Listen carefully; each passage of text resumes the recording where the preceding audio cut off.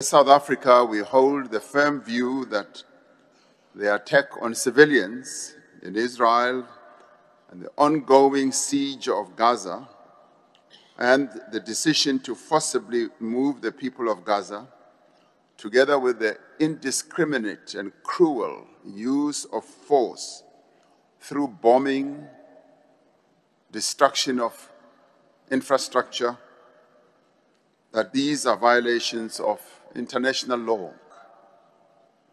As South Africans, we can relate to what is happening to Palestinians. Our people waged a brave and courageous struggle to achieve their freedom and were subjected to untold suffering, just like the Palestinians are going through.